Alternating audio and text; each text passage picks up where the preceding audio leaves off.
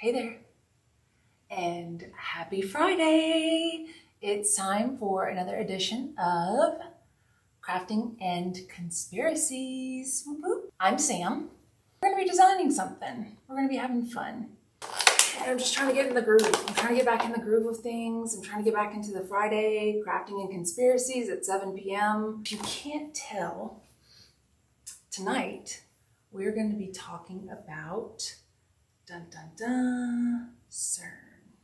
Well, and all the time continuum conspiracy theories that are out there while we make this cute little bunny sitting on a bench. I thought that would be cute for tonight. It's a cute little spring project, you know what I'm saying? Typically, when I think about these conspiracy theories, things like the Mandela effect, the different timelines, alternate universes, the multiverse, time loops, really all of the time-bending prophecies, the conspiracies, they almost always involve CERN, okay? So what does a widely held false memories, multiple universes that exist, with duplicates of ourselves and shifting in and out of multiple timelines within the universe have to do with CERN and our conspiracy theory for tonight? Well, we're going to dig into that a little bit more, okay?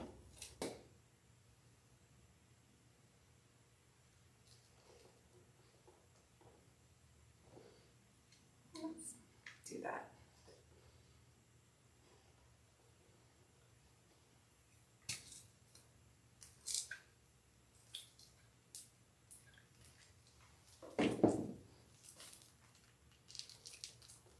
We're just doing our prep work. Yeah. So the conspiracy tonight is CERN. All right, so I kind of gave everybody a little introduction about what CERN is, or what we're going to be talking about. So let's talk a little bit about CERN, right?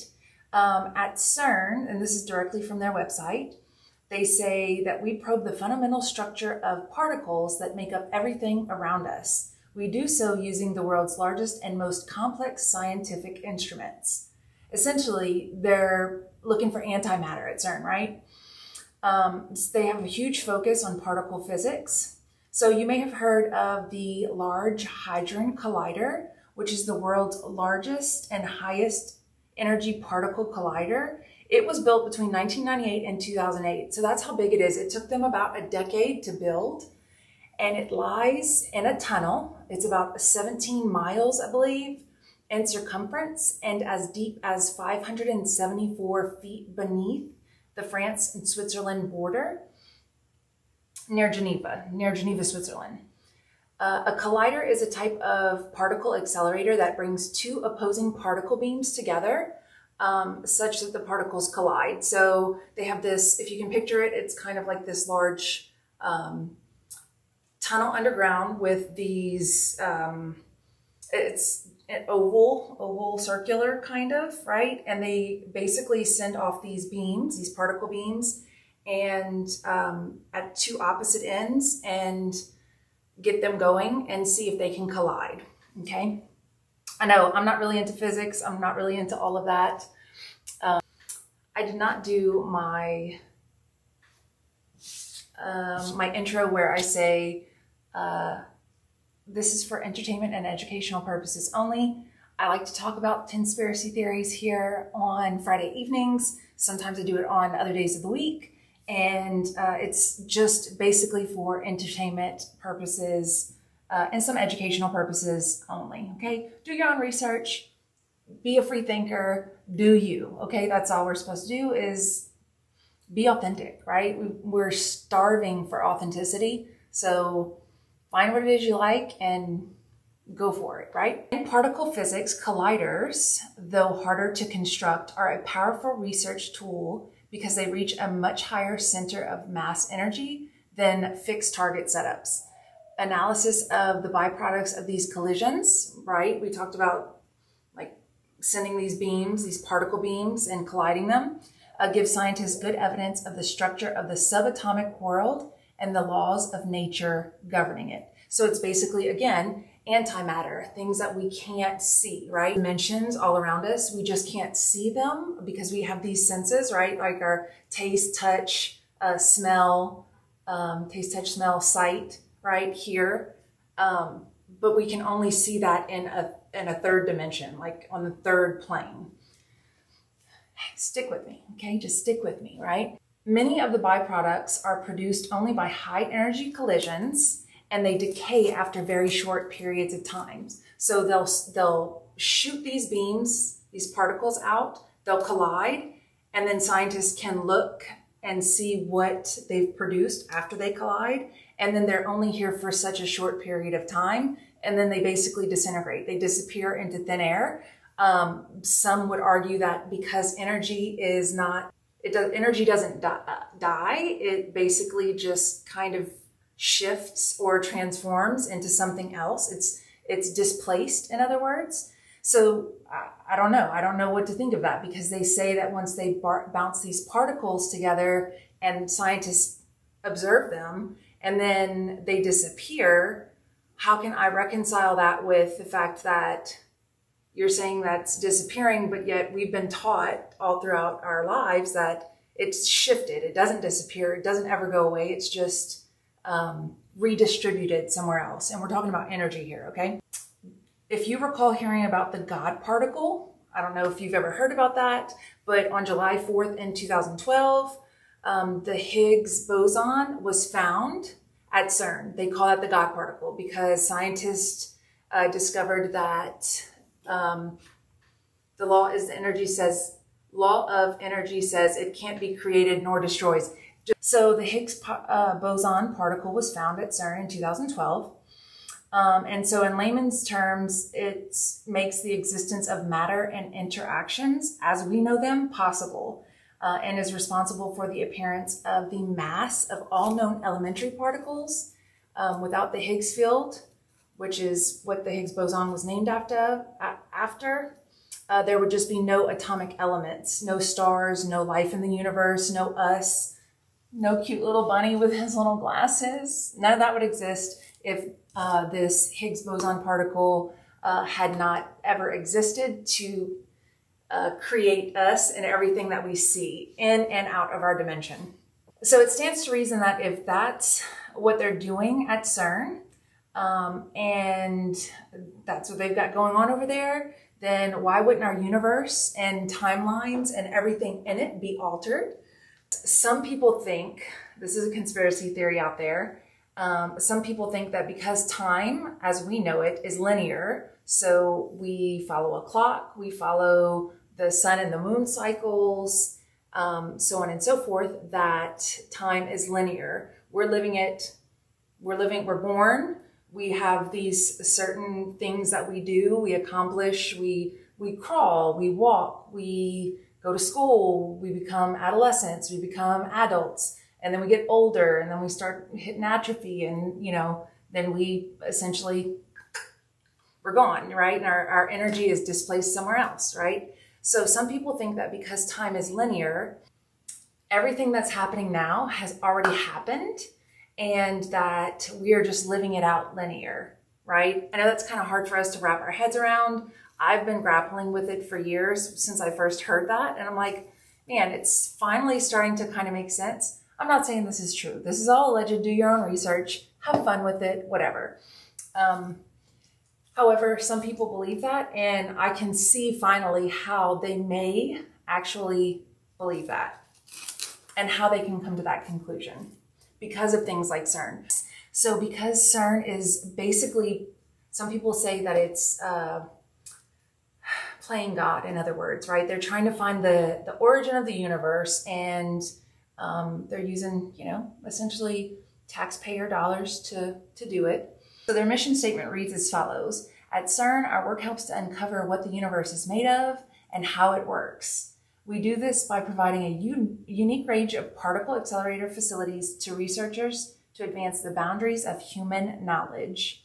The laboratory, established in 1954, has become a prime example of international collaboration, and their mission is to perform world-class research in fundamental physics, provide a unique range of particle accelerator facilities that enable research at the forefront of human knowledge in an environmentally responsible and sustainable way, to unite people from all over the world, and to push the frontiers of science and technology for the benefit of all. And they want to train new generations of physicists, which I think we need, engineers and technicians, of course, and engage all citizens in research and in the values of science.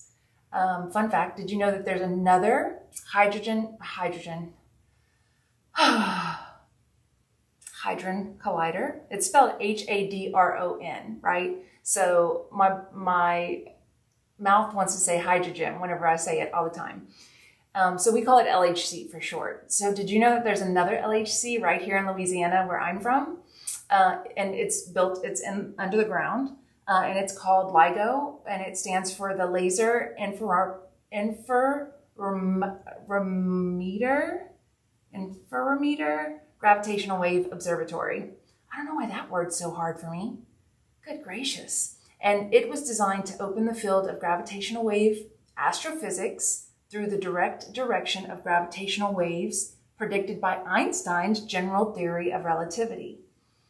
So LIGO consists of two widely separated interferometers. Those meters, we're just going to call them the meters because I'm having a lot of trouble this evening. Saying those words, man.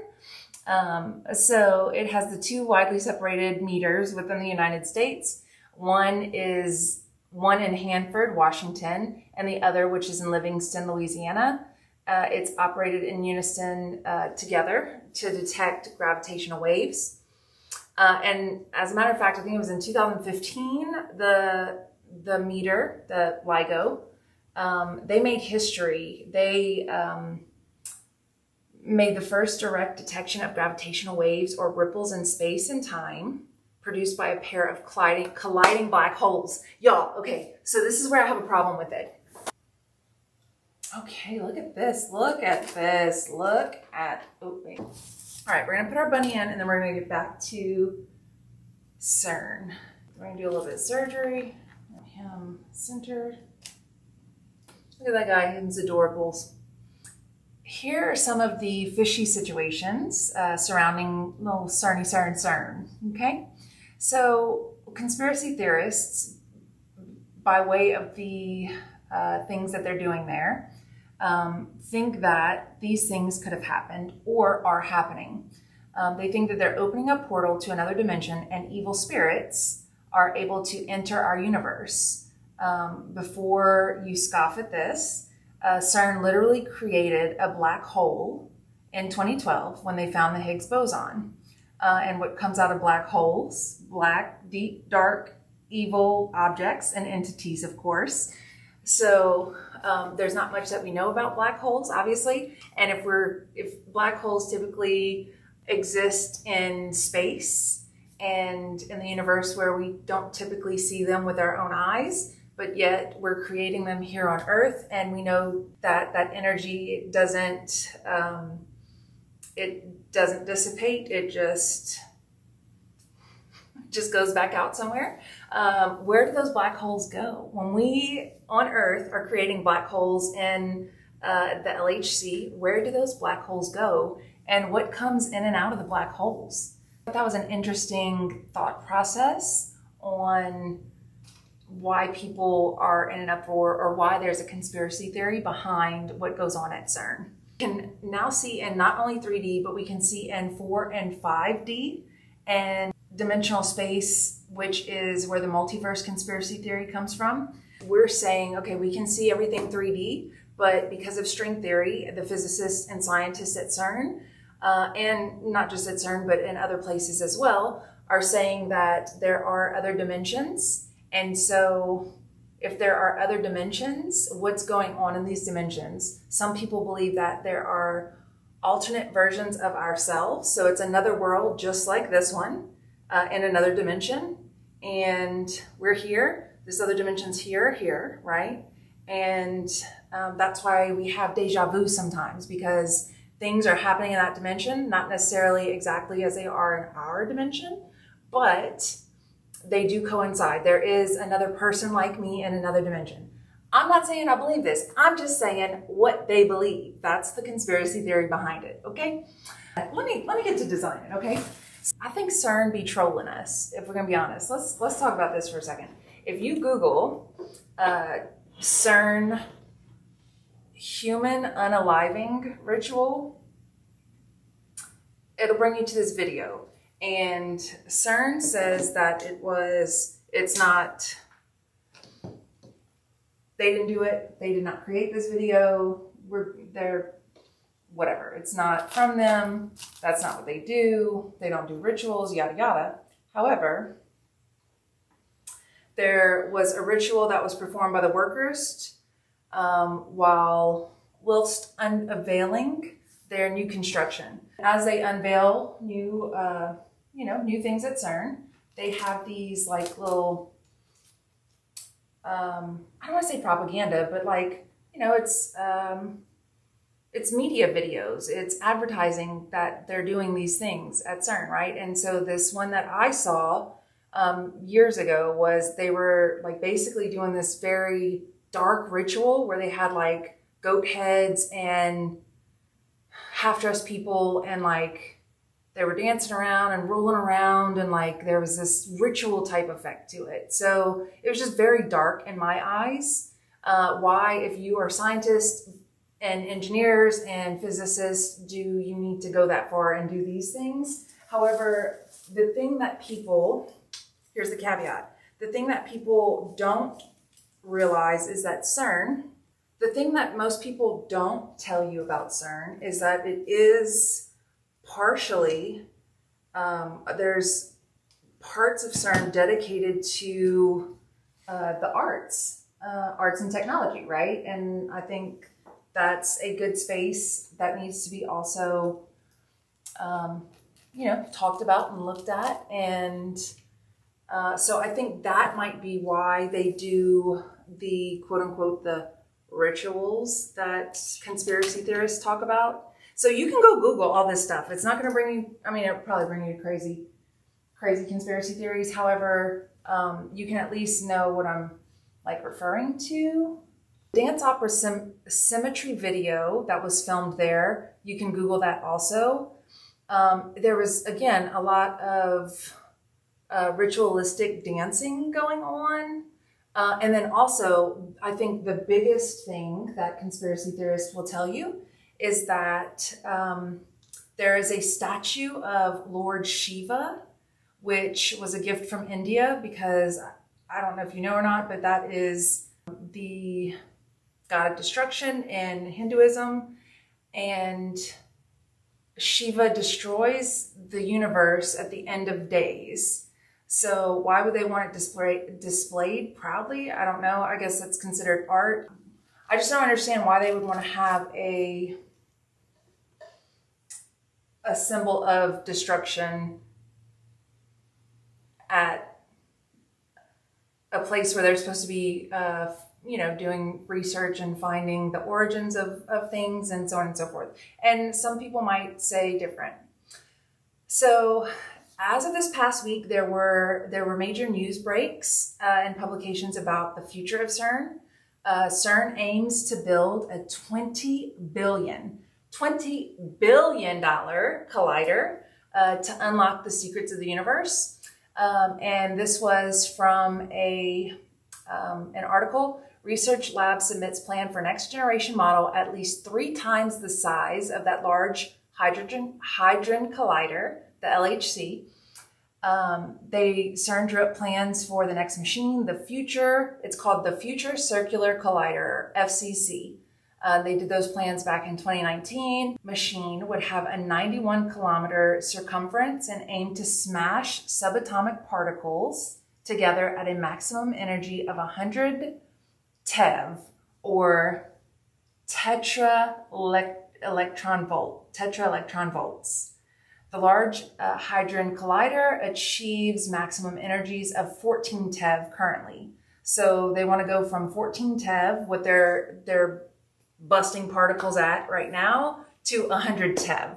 I don't think it's going to be done until like 2050, the year 2050, right? as I was saying earlier, there are these conspiracy theories. We talked a little bit about the multiverse conspiracy theory, right? Mandela effect. And what does that have to do with CERN? So the Mandela effect, if you don't know, is named after Nelson Mandela. Some people thought that he had passed away. They remember it vividly, collectively as a group. People from all over the world thought he had passed away, and he hadn't. And so people were like, whoa, this is crazy. So the Mandela effect is named after, of course, Nelson Mandela. So if it's in Geneva, does that mean it's funded by European countries? Yes, there's like 200 countries, I think, that fund it. The reason that they wanted to do it in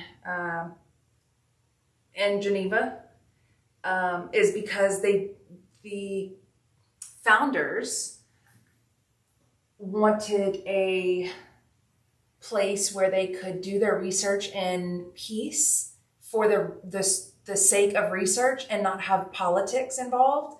Although I do find that if you are funded by other countries, no matter where we're at, there are going to be some type of politics involved. But I think their intentions to start way back in like 1954 or whenever it was, their intentions were to not be able to be manipulated by whoever was funding them. I haven't done a ton of research on the funding portion of what do they get in return for the funding, right? So is it kind of like Antarctica, where all of the countries kind of have like a flag on Antarctica surface, allegedly, and it's kind of off limits, and all countries and continents understand that. So I think the thinking about CERN is the same way. I think it's the same thing where everybody kind of just knows, like, this is how it is, don't try to influence it. Look at this little guy, look at him. He's shaping up to be cute. So people, I think, believe the conspiracy theory about like time continuum and time loops and things. Some people feel like you keep reliving the same thing over and over and trying to create different outcomes, which, I mean, hey, when you start to say things like energy doesn't dissolve, it doesn't die, it's not created, nor does it die, it just kind of keeps recirculating, one might say, okay, I can see how that's plausible, right? It gets really weird. It gets really weird when you start delving into it. And like, I don't think our human brains can really understand all of that. I just don't. I mean, it's hard for me. Maybe it's just my human brain. I don't know. Y'all let me know if y'all can understand it or not. So this is why there's conspiracy theories, okay? Because people are like, look, if y'all scientists and physicists are saying like, y'all collided these particles and there are now black holes, or at least were black holes in these large hadron colliders, then where do they go? Like, why? How do you create a black hole on Earth? I just don't think it's a thing. And I don't know, maybe we're just taught to believe whatever. Like, I'm not a physicist. I don't know much about string theory. Hell, I don't even know like the chemical makeup of most of the food that I eat, if I'm being completely honest. So who am I to question the fact that a scientist or a physicist said that they created a black hole on Earth? Who am I, right? But then you start thinking about this, and as we were taught in school, I mean, I'm not saying it's impossible. I'm just saying it's kind of impossible. If nothing else, if you see something or hear something and you say, that doesn't sound right, or how can that be? It causes you a spark to start doing more research, I think, personally. Now, whether or not you say that that's wasted time or whatever the case, that's your business, that's your prerogative. I said the reason is that a black hole has a gravitational pull, yes, and it would suck all the matter into it, yes. So it's impossible. Yes, this is what I'm saying. This is what I'm saying. But we've been taught to not ask questions or to not question authoritative figures. And so that's, it's basically the essence of like authoritative fallacies. And so, look, some tell me not to be into like astrology or astronomy and all that.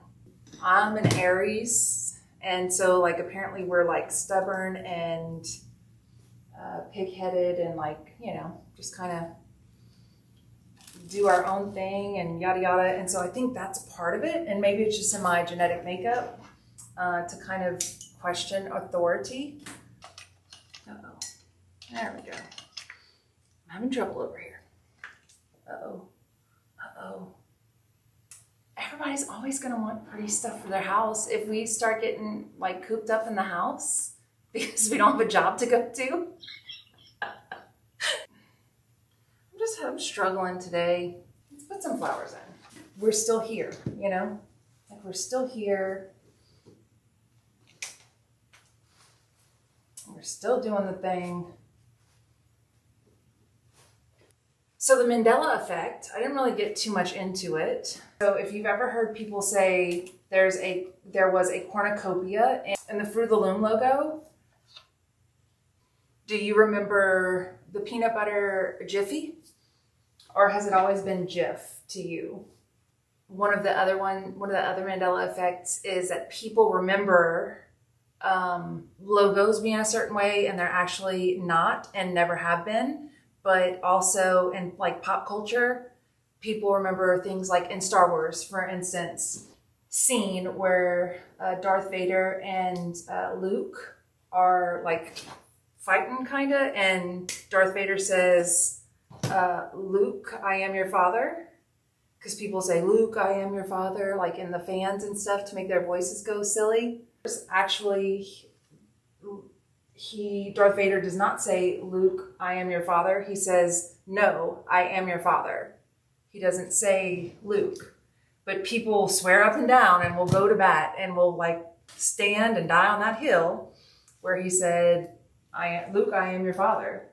And then I saw a video the other day, and nowadays I talk about this all the time. You don't know what's real with CGI and with special effects and things like that. It's hard to tell what's real and what's not.